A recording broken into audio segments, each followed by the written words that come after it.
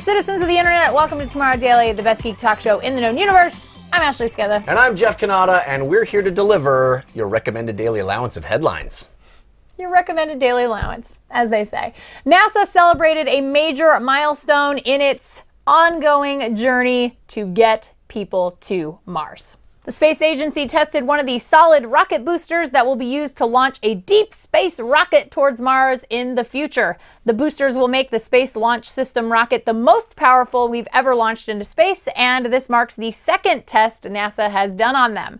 The booster didn't actually fly anywhere, as it was tethered to the ground, but it did kick up a lot of smoke and dust out in the Utah deserts, burning for a total of 545 seconds. The previous test was to heat the booster, and this was to test its performance at cooler temperatures.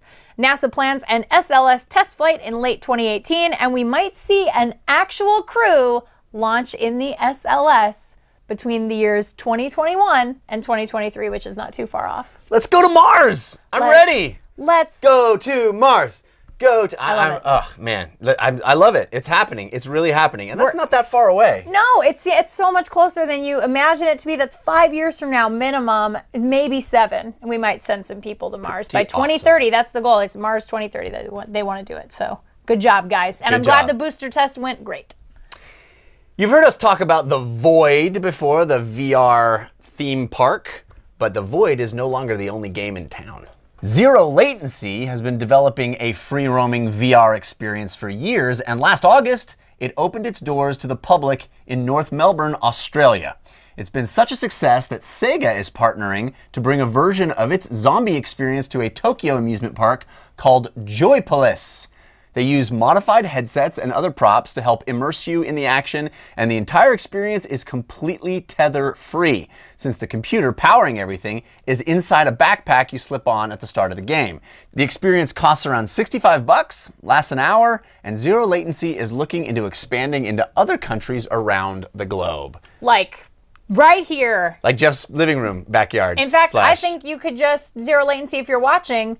Set up one right in this studio. We got room. Plenty of space. Room. Plenty of space. And we got the enthusiasm. I think this is going to be big going forward. I think there's going to be a lot of these kinds of places. This is the new laser tag. Yeah. This is the new laser tag. And I think it's cool the way they describe how, just like going to a movie, this is a separate experience. You can have VR at home, just like you would watch a movie at home, but this would be on a much grander scale, and that's why you want to pay for that experience. $65 though? That's a little steep. For an hour?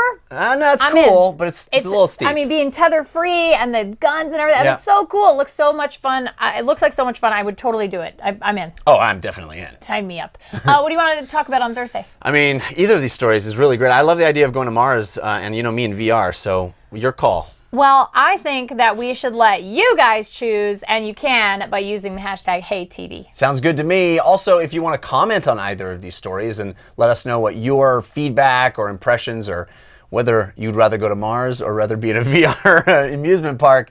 I'd rather go to Mars in a VR amusement park. Oh, there you go. Done. You can use that hashtag HeyTD, and then we'll incorporate your comments on Thursday when we talk about this stuff in the long form show. Yes, and so now it is time, as always, to check out our photographer of the day.